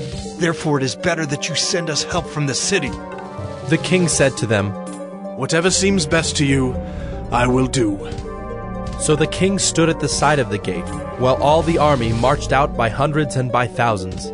And the king ordered Joab and Abishai and Ittai, "Deal gently, for my sake, with the young man Absalom." And all the people heard when the king gave orders to all the commanders about Absalom. So the army went out into the field against Israel, and the battle was fought in the forest of Ephraim. And the men of Israel were defeated there by the servants of David, and the loss there was great on that day, 20,000 men. The battle spread over the face of all the country, and the forest devoured more people that day than the sword. And Absalom happened to meet the servants of David. Absalom was riding on his mule, and the mule went under the thick branches of a great oak, and his head caught fast in the oak, and he was suspended between heaven and earth, while the mule that was under him went on. And a certain man saw it, and told Joab, "Behold, I saw Absalom hanging in an oak." Joab said to the man who told him, "What? You saw him? Why then did you not strike him there to the ground? I would have been glad to give you 10 pieces of silver and a belt." But the man said to Joab, "Even if I felt in my hand the weight of 1,000 pieces of silver, I would not reach out my hand against the king's son. For in our hearing the king commanded you and Abishai and Ittai, for my sake protect the young man Absalom. On the other hand, if I had dealt treacherously against his life, and there is nothing hidden from the king, then you yourself would have stood aloof." Joab said, "I will not waste time like this with you." And he took 3 javelins in his hand, and thrust them into the heart of Absalom while he was still alive in the oak. And 10 young men, Joab's armor-bearers, surrounded Absalom and struck him and killed him. Then Joab blew the trumpet, and the troops came back from pursuing Israel, for Joab restrained them. And they took Absalom and threw him into a great pit in the forest, and raised over him a very great heap of stones. And all Israel fled, everyone to his own home. Now Absalom in his lifetime had taken and set up for himself the pillar that is in the king's valley, for he said, "I have no son to keep my name in remembrance." He called the pillar after his own name, and it is called Absalom's monument to this day. Then Ahimaaz the son of Zadok said, "Let me run and carry news to the king that the Lord has delivered him from the hand of his enemies." And Joab said to him, "You are not to carry news today. You may carry news another day, but today you shall carry no news, because the king's son is dead." Then Joab said to the Cushite, "Go, tell the king what you have seen." The Cushite bowed before Joab and ran. Then Ahimaaz the son of Zadok said again to Joab, "Come what may, let me also run after the Cushite." And Joab said, "Why will you run, my son, seeing that you will have no reward for the news?" "Come what may," he said, "I will run." So he said to him, "Run!" Then Ahimaaz ran by the way of the plain, and outran the Cushite. Now David was sitting between the 2 gates, and the watchman went up to the roof of the gate by the wall. And when he lifted up his eyes and looked, he saw a man running alone. The watchman called out and told the king. And the king said, "If he is alone, there is news in his mouth." And he drew nearer and nearer. The watchman saw another man running, and the watchman called to the gate and said, "See, another man running alone." The king said, "He also brings news." The watchman said, I think the running of the first is like the running of Ahimaaz, the son of Zadok. And the king said, He is a good man and comes with good news. Then Ahimaaz cried out to the king, All is well. And he bowed before the king with his face to the earth, and said, Blessed be the Lord your God, who has delivered up the men who raised their hand against my lord the king. And the king said, Is it well with the young man Absalom? Ahimaaz answered, When Joab sent the king's servant, your servant, I saw a great commotion, but I do not know what it was. And the king said, Turn aside and stand here. So he turned aside and stood still. And behold, the Cushite came, and the Cushite said, Good news for my lord the king, for the Lord has delivered you this day from the hand of all who rose up against you. The king said to the Cushite, Is it well with the young man Absalom? And the Cushite answered, May the enemies of my lord the king and all who rise up against you for evil be like that young man. And the king was deeply moved, and went up to the chamber over the gate, and wept. And as he went, he said, Oh, my son Absalom, my son Absalom.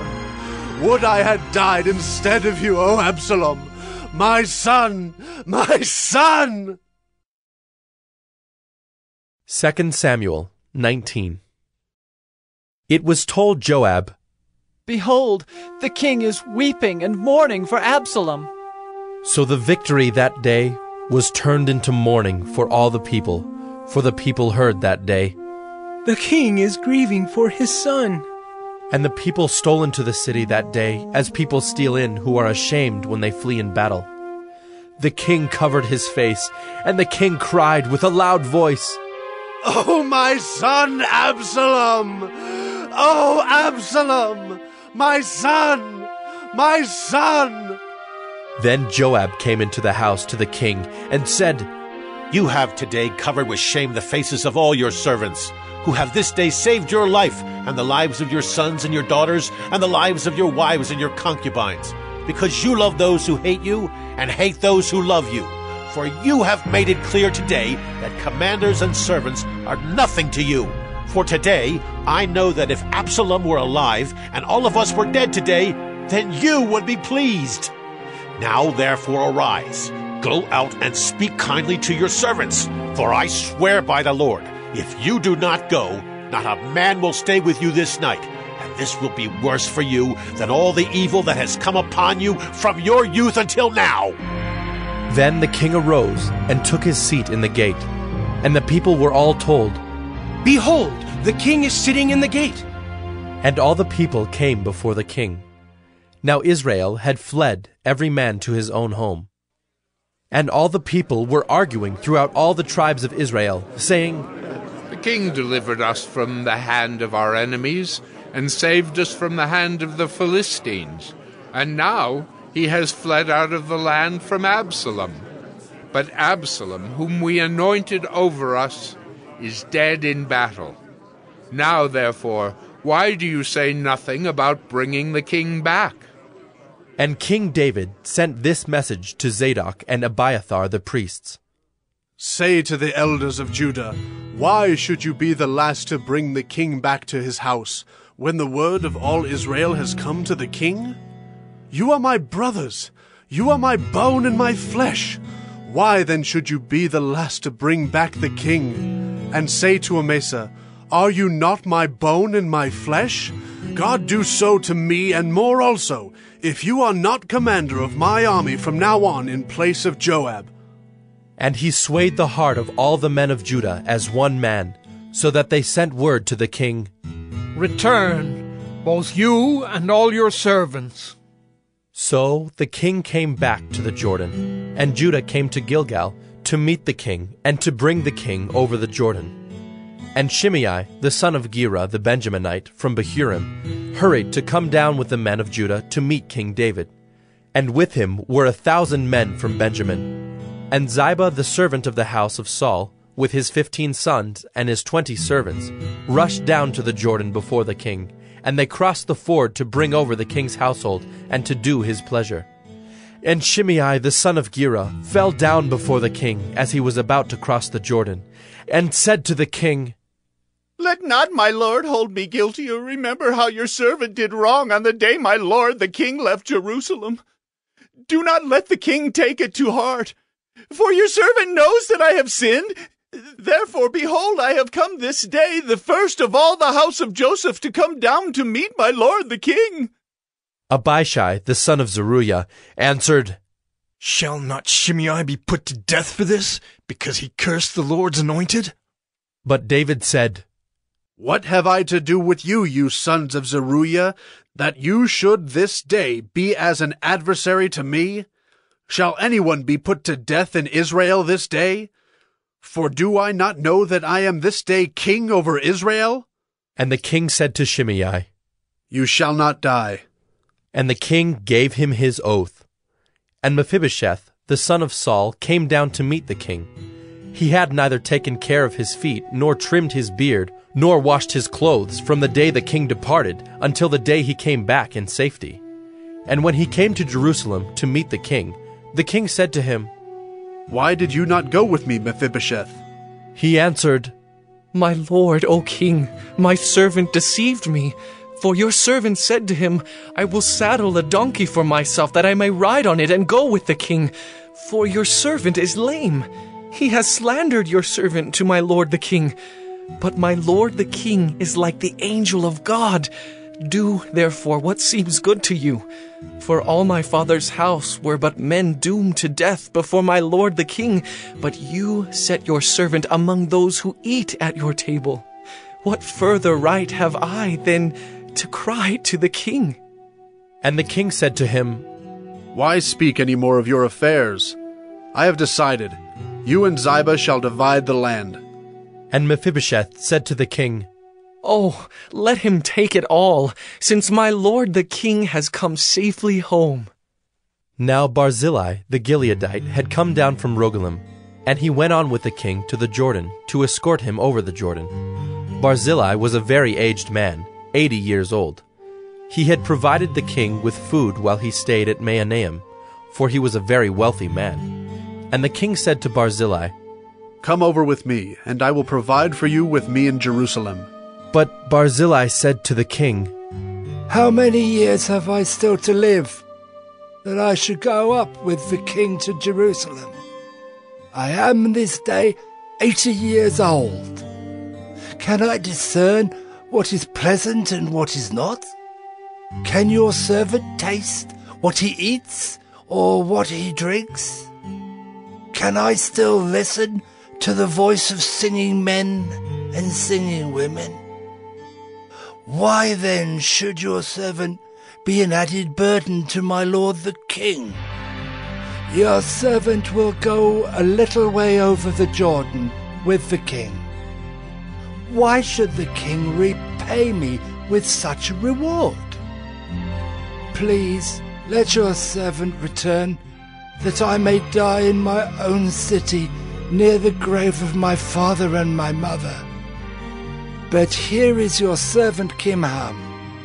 Let him go over with my lord the king, and do for him whatever seems good to you. And the king answered, Kimham shall go over with me, and I will do for him whatever seems good to you. And all that you desire of me I will do for you. Then all the people went over the Jordan, and the king went over. And the king kissed Barzillai and blessed him, and he returned to his own home. The king went on to Gilgal, and Kimham went on with him. All the people of Judah, and also half the people of Israel, brought the king on his way. Then all the men of Israel came to the king, and said to the king, Why have our brothers the men of Judah stolen you away, and brought the king and his household over the Jordan, and all David's men with him?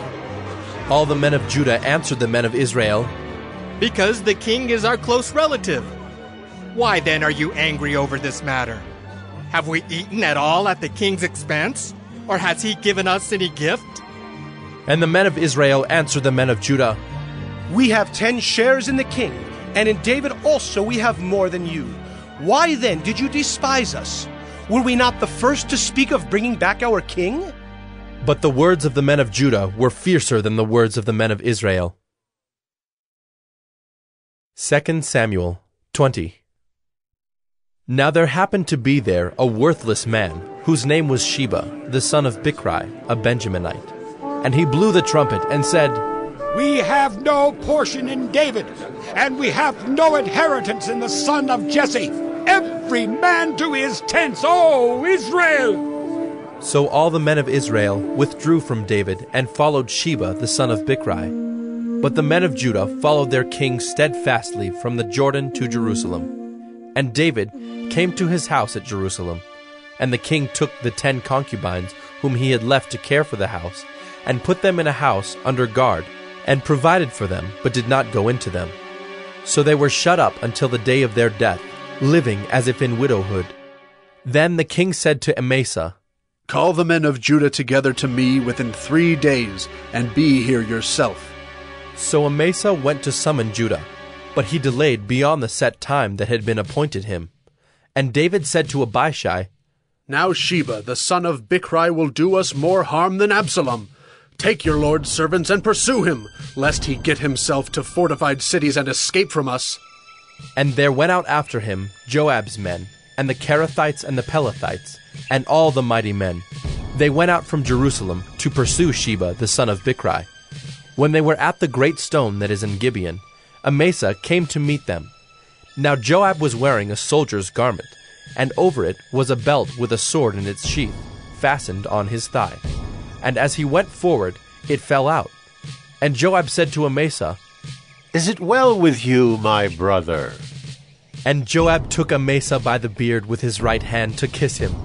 But Amasa did not observe the sword that was in Joab's hand. So Joab struck him with it in the stomach, and spilled his entrails to the ground without striking a second blow, and he died.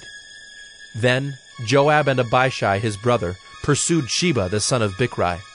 And one of Joab's young men took his stand by Amasa, and said, Whoever favors Joab, and whoever is for David, let him follow Joab. And Amasa lay wallowing in his blood in the highway.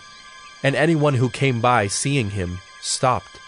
And when the man saw that all the people stopped, he carried Amasa out of the highway into the field, and threw a garment over him. When he was taken out of the highway, all the people went on after Joab to pursue Sheba the son of Bichri.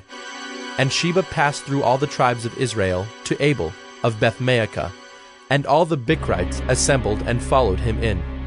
And all the men who were with Joab came and besieged him in Abel of Bethmaachah. They cast up a mound against the city, and it stood against the rampart, and they were battering the wall to throw it down.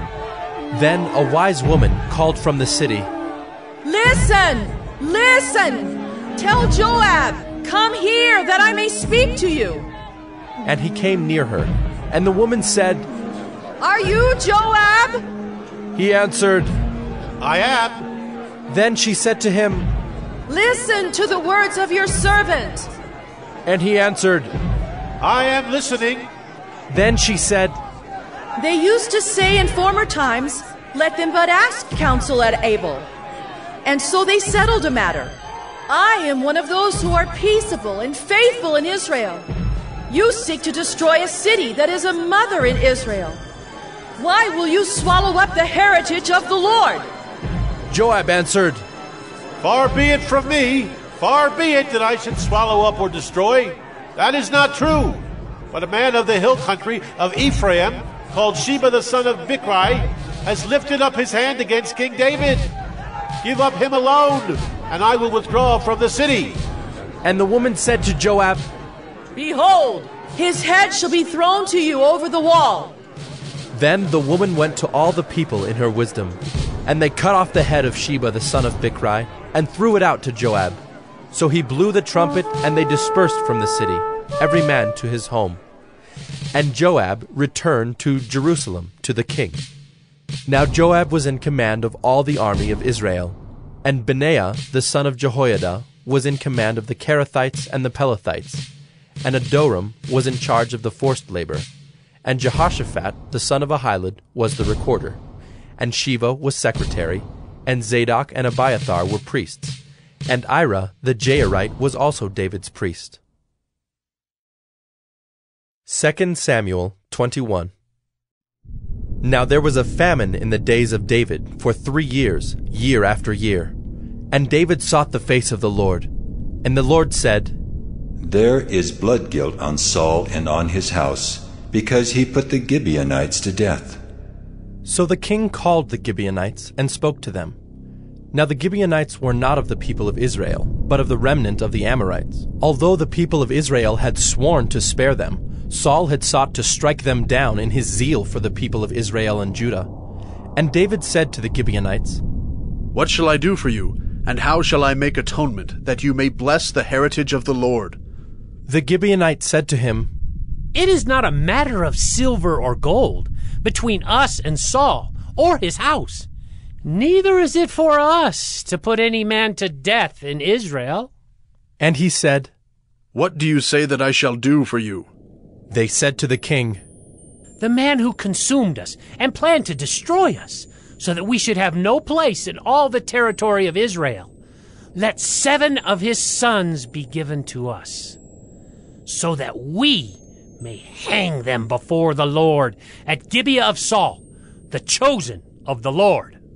And the king said, I will give them. But the king spared Mephibosheth, the son of Saul's son, Jonathan, because of the oath of the Lord that was between them, between David and Jonathan, the son of Saul. The king took the 2 sons of Rizpah, the daughter of Aiah, whom she bore to Saul, Armoni and Mephibosheth, and the 5 sons of Merab, the daughter of Saul, whom she bore to Adriel, the son of Barzillai the Maholathite. And he gave them into the hands of the Gibeonites, and they hanged them on the mountain before the Lord, and the 7 of them perished together. They were put to death in the first days of harvest, at the beginning of barley harvest. Then Rizpah, the daughter of Aiah, took sackcloth and spread it for herself on the rock, from the beginning of harvest until rain fell upon them from the heavens. And she did not allow the birds of the air to come upon them by day, or the beasts of the field by night. When David was told what Rizpah, the daughter of Aiah, the concubine of Saul, had done, David went and took the bones of Saul and the bones of his son Jonathan from the men of Jabesh-Gilead, who had stolen them from the public square of Bethshan, where the Philistines had hanged them, on the day the Philistines killed Saul on Gilboa. And he brought up from there the bones of Saul and the bones of his son Jonathan, and they gathered the bones of those who were hanged. And they buried the bones of Saul and his son Jonathan in the land of Benjamin in Zelah, in the tomb of Kish his father. And they did all that the king commanded. And after that, God responded to the plea for the land. There was war again between the Philistines and Israel, and David went down together with his servants, and they fought against the Philistines. And David grew weary. And Ishbi-Benob, one of the descendants of the giants, whose spear weighed 300 shekels of bronze, and who was armed with a new sword, thought to kill David. But Abishai, the son of Zeruiah, came to his aid, and attacked the Philistine, and killed him. Then David's men swore to him, You shall no longer go out with us to battle, lest you quench the lamp of Israel. After this, there was again war with the Philistines at Gob. Then Sibbecai, the Hushathite, struck down Saph, who was one of the descendants of the giants. And there was again war with the Philistines at Gob, and Elhanan, the son of Jaare-Oregim, the Bethlehemite, struck down Goliath the Gittite, the shaft of whose spear was like a weaver's beam. And there was again war at Gath, where there was a man of great stature, who had 6 fingers on each hand and 6 toes on each foot, 24 in number. And he also was descended from the giants. And when he taunted Israel, Jonathan, the son of Shimei, David's brother, struck him down. These 4 were descended from the giants in Gath, and they fell by the hand of David and by the hand of his servants. 2 Samuel 22. And David spoke to the Lord the words of this song on the day when the Lord delivered him from the hand of all his enemies and from the hand of Saul. He said, The Lord is my rock and my fortress and my deliverer, my God, my rock in whom I take refuge, my shield and the horn of my salvation, my stronghold and my refuge, my Savior. You save me from violence. I call upon the Lord, who is worthy to be praised, and I am saved from my enemies.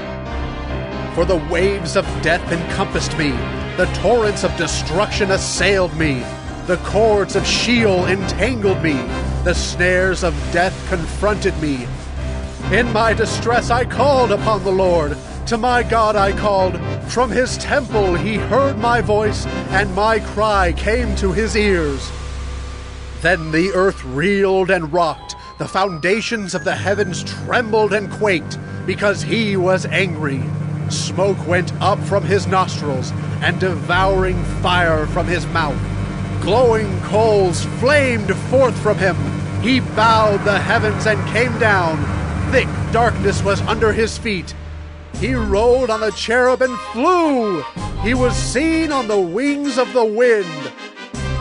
He made darkness around him his canopy, thick clouds, a gathering of water.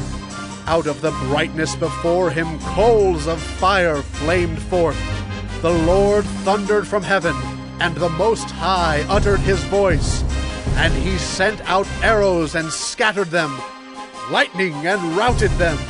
Then the channels of the sea were seen, the foundations of the world were laid bare, at the rebuke of the Lord, at the blast of the breath of his nostrils. He sent from on high, he took me, he drew me out of many waters. He rescued me from my strong enemy, from those who hated me, for they were too mighty for me. They confronted me in the day of my calamity, but the Lord was my support. He brought me out into a broad place. He rescued me, because he delighted in me. The Lord dealt with me according to my righteousness. According to the cleanness of my hands he rewarded me. For I have kept the ways of the Lord, and have not wickedly departed from my God. For all his rules were before me, and from his statutes I did not turn aside. I was blameless before him, and I kept myself from guilt.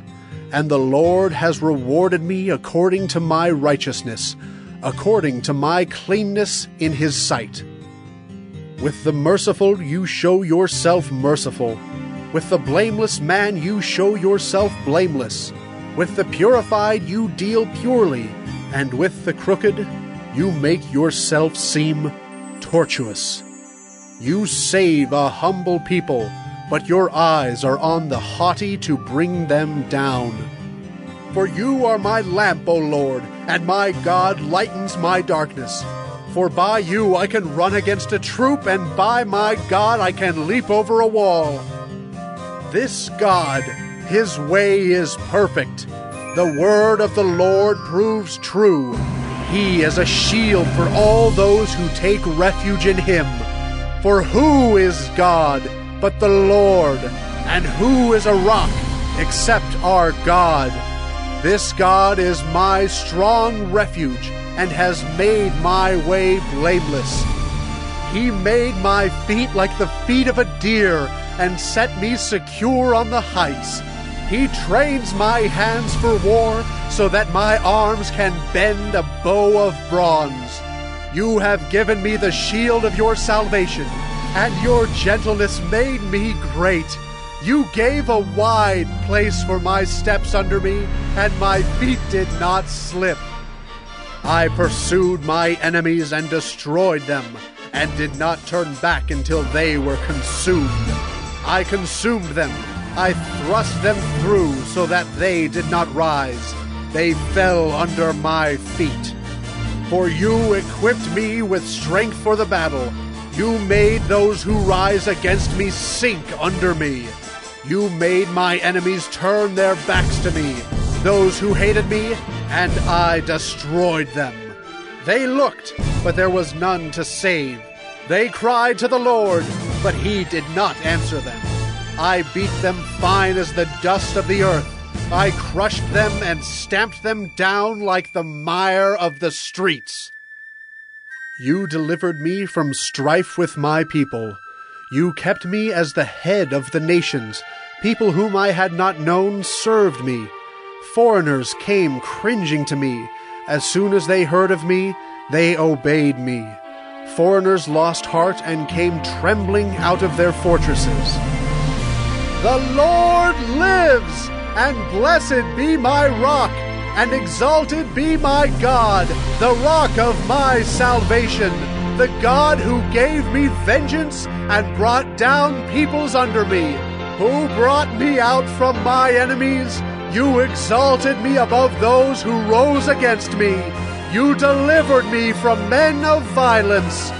For this I will praise you, O Lord, among the nations, and sing praises to your name. Great salvation he brings to his king, and shows steadfast love to his anointed, to David and his offspring forever. 2 Samuel 23. Now these are the last words of David, the oracle of David, the son of Jesse, the oracle of the man who was raised on high, the anointed of the God of Jacob, the sweet psalmist of Israel. The Spirit of the Lord speaks by me. His word is on my tongue. The God of Israel has spoken. The Rock of Israel has said to me, when one rules justly over men, ruling in the fear of God, he dawns on them like the morning light, like the sun shining forth on a cloudless morning, like rain that makes grass to sprout from the earth. For does not my house stand so with God? For he has made with me an everlasting covenant, ordered in all things and secure. For will he not cause to prosper all my help and my desire? But worthless men are all like thorns that are thrown away, for they cannot be taken with the hand. But the man who touches them arms himself with iron and the shaft of a spear, and they are utterly consumed with fire. These are the names of the mighty men whom David had. Josheb-Basshebeth, a Tekemonite. He was chief of the three. He wielded his spear against 800 whom he killed at one time. And next to him, among the three mighty men, was Eleazar the son of Dodo, son of Ahohi. He was with David when they defied the Philistines who were gathered there for battle, and the men of Israel withdrew. He rose and struck down the Philistines until his hand was weary, and his hand clung to the sword. And the Lord brought about a great victory that day, and the men returned after him, only to strip the slain. And next to him was Shammah the son of Agi the Hararite. The Philistines gathered together at Lehi, where there was a plot of ground full of lentils, and the men fled from the Philistines. But he took his stand in the midst of the plot, and defended it, and struck down the Philistines, and the Lord worked a great victory. And 3 of the 30 chief men went down and came about harvest time to David at the cave of Adullam, when a band of Philistines was encamped in the valley of Rephaim. David was then in the stronghold, and the garrison of the Philistines was then at Bethlehem. And David said longingly, "Oh, that someone would give me water to drink from the well of Bethlehem that is by the gate." Then the 3 mighty men broke through the camp of the Philistines, and drew water out of the well of Bethlehem that was by the gate, and carried and brought it to David. But he would not drink of it. He poured it out to the Lord, and said, "Far be it from me, O Lord, that I should do this. Shall I drink the blood of the men who went at the risk of their lives?" Therefore he would not drink it. These things the 3 mighty men did. Now Abishai, the brother of Joab, the son of Zeruiah, was chief of the 30. And he wielded his spear against 300 men, and killed them, and won a name beside the 3. He was the most renowned of the 30, and became their commander, but he did not attain to the 3. And Benaiah, the son of Jehoiada, was a valiant man of Kabzeel, a doer of great deeds. He struck down 2 Ariels of Moab. He also went down and struck down a lion in a pit on a day when snow had fallen. And he struck down an Egyptian, a handsome man. The Egyptian had a spear in his hand, but Benaiah went down to him with a staff, and snatched the spear out of the Egyptian's hand, and killed him with his own spear. These things did Benaiah, the son of Jehoiada, and won a name beside the 3 mighty men. He was renowned among the 30, but he did not attain to the 3. And David set him over his bodyguard. Asahel, the brother of Joab, was one of the 30. Elhanan, the son of Dodo of Bethlehem, Shammah of Herod, Elika of Herod, Helez the Paltite, Ira, the son of Ikish of Tekoa, Abiezer of Anathoth, Mabunai the Hushathite, Zalman the Ahohite, Maharai of Netophah, Heleb the son of Baanah of Netophah, Ittai the son of Ribai of Gibeah of the people of Benjamin, Benaiah of Pirathon, Hiddai of the brooks of Gaash, Abi Albon the Arbathite, Asmaveth of Bahurim, Eliabah the Shaalbonite, the sons of Jashan, Jonathan, Shammah the Hararite, Ahiam the son of Sherar the Hararite, Eliphalet the son of Ahashbai of Maacah, Eliam the son of Ahithophel of Gilo, Hezro of Carmel, Pearai the Arbite, Igal the son of Nathan of Zobah, Bani the Gadite, Zelek the Ammonite, Naharai of Beeroth, the armor-bearer of Joab, the son of Zeruiah, Ira the Ithrite, Gareb the Ithrite, Uriah the Hittite, 37 in all. 2 Samuel 24. Again the anger of the Lord was kindled against Israel, and he incited David against them, saying, Go, number Israel and Judah. So the king said to Joab, the commander of the army who was with him, Go through all the tribes of Israel, from Dan to Beersheba, and number the people, that I may know the number of the people. But Joab said to the king, May the Lord your God add to the people 100 times as many as they are, while the eyes of my lord the king still see it. But why does my lord the king delight in this thing? But the king's word prevailed against Joab and the commanders of the army. So Joab and the commanders of the army went out from the presence of the king to number the people of Israel. They crossed the Jordan and began from Aroer, and from the city that is in the middle of the valley, toward Gad, and on to Jazer.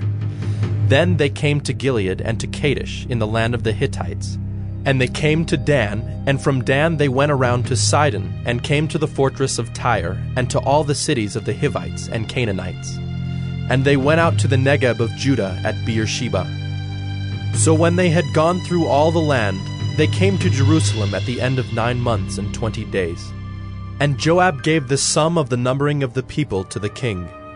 In Israel there were 800,000 valiant men who drew the sword, and the men of Judah were 500,000. But David's heart struck him after he had numbered the people. And David said to the Lord, I have sinned greatly in what I have done. But now, O Lord, please take away the iniquity of your servant, for I have done very foolishly. And when David arose in the morning, the word of the Lord came to the prophet Gad, David's seer, saying, Go and say to David, Thus says the Lord, 3 things I offer you. Choose one of them that I may do it to you. So Gad came to David and told him, and said to him, Shall 3 years of famine come to you in your land? Or will you flee 3 months before your foes while they pursue you? Or shall there be 3 days' pestilence in your land? Now consider and decide what answer I shall return to him who sent me. Then David said to Gad, I am in great distress. Let us fall into the hand of the Lord, for his mercy is great. But let me not fall into the hand of man. So the Lord sent a pestilence on Israel from the morning until the appointed time. And there died of the people from Dan to Beersheba 70,000 men. And when the angel stretched out his hand toward Jerusalem to destroy it, the Lord relented from the calamity and said to the angel who was working destruction among the people, It is enough. Now stay your hand.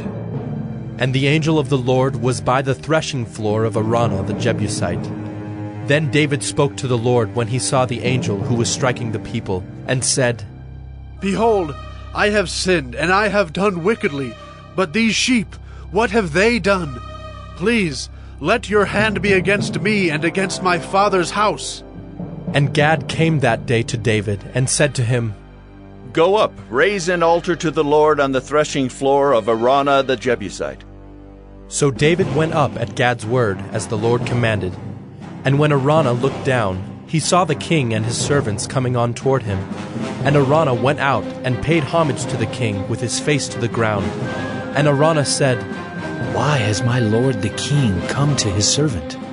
David said, To buy the threshing floor from you, in order to build an altar to the Lord, that the plague may be averted from the people.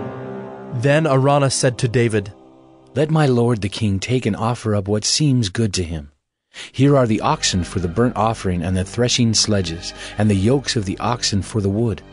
All this, O king Araunah, gives to the king. And Araunah said to the king, May the Lord your God accept you. But the king said to Araunah, No, but I will buy it from you for a price.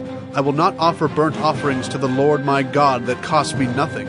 So David bought the threshing floor and the oxen for 50 shekels of silver. And David built there an altar to the Lord, and offered burnt offerings and peace offerings. So the Lord responded to the plea for the land, and the plague was averted from Israel.